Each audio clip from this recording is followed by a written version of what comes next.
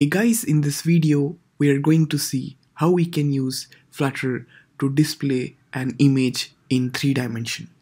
So let's click on the sample desktop application.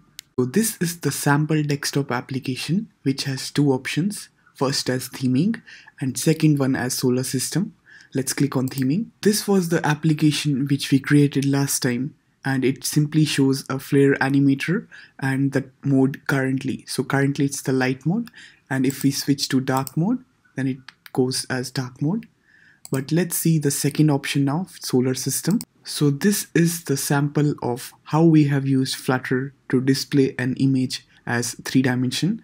So for this use case, I found it as a solar system would be good enough for making or showing how we can do it in 3-dimension.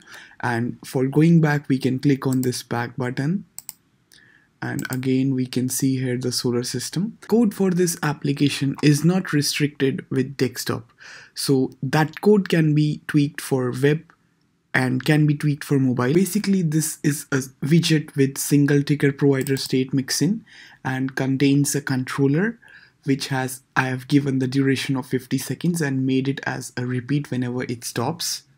For the 3-dimension part, this comes under the build method, and this is the widget we use, transform widget, with the transform as a matrix for identity. So this is pretty much it, the code for this 3D animation, guys. So this is the image which we have used. This is that image and a transform matrix of having rotated it 3-dimension.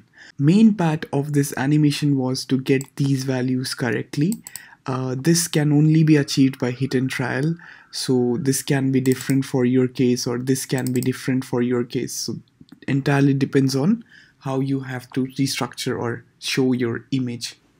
Last part of this animation was this time dilation. It's a property from Flutter itself.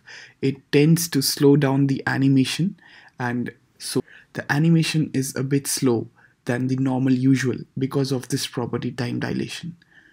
So that's it from this video, guys. If you like this video, please subscribe to my channel. If any doubts, please put in the comment section below.